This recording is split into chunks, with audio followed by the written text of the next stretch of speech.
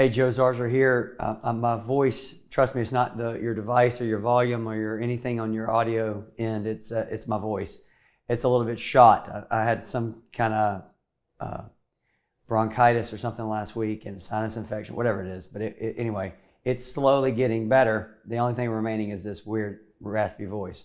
Anyway, long and short, there was a subject I wanted to talk about, and that is I've had a lot of potential clients call me in the last several weeks, several months.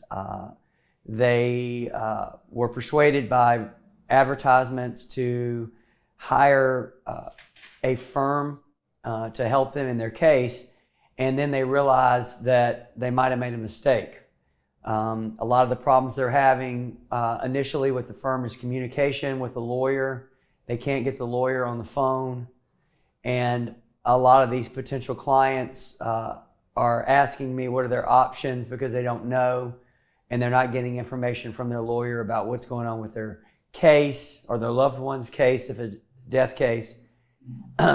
Some firms are scooping up any and all cases they possibly can gather, and then they're not equipped to handle them, and the lawyers aren't able to talk to the clients, so they assign case managers to talk to the client, and the case manager obviously is not a lawyer many times, and so they're not getting the legal advice that they need in a timely manner.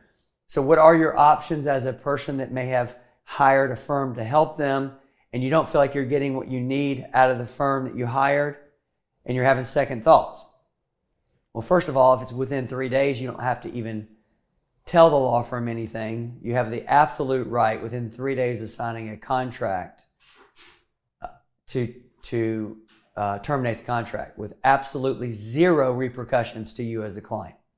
So you have a 3-day grace period to do whatever you want. And I would encourage you, if you are hired a firm and then in the first 3 days you're already having second thoughts, you need to take action. Okay? Now, every day that happens after that is potentially a day where the law firm is going to do something that's going to make your case more valuable. If the law firm is able to do something to make your case more valuable, then they're going to take the position that you owe them some portion of the fee. And the longer it goes from the date you signed the contract with that firm until you make a decision to change firms, if you do, the more likely it's going to be that they've done something to make your case more valuable. And most cases, I would say, within the first couple of weeks to a month, there's not going to be a lot done other than getting a lot of health insurance information. And I said health insurance. Getting a lot of automobile coverage information from the other parties.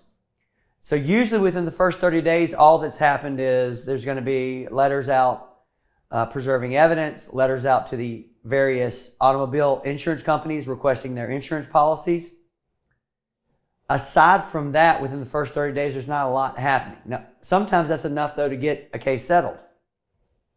Just showing up. So it all is going to depend on the kind of case, what are the damages, how much coverage is available. So the purpose of me making this video is to make sure everybody understands that you do have the right to consult with other lawyers. Just because you've hired one firm to help you, that doesn't prevent you from asking another lawyer about a second opinion. And if you're having trouble communicating with the lawyer that you just hired, or you notice you're having trouble communicating with the lawyer that you hired, you should probably give that law firm notice that you're having issues and get it resolved. And if you can't get it resolved, it's probably a good sign or a sign that you need to get out of that situation as soon as possible.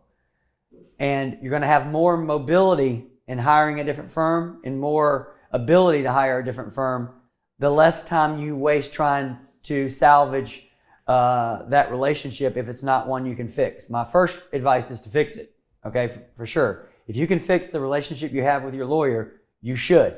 But if you're not getting anywhere, then you shouldn't waste a lot of time deciding on what to do about that.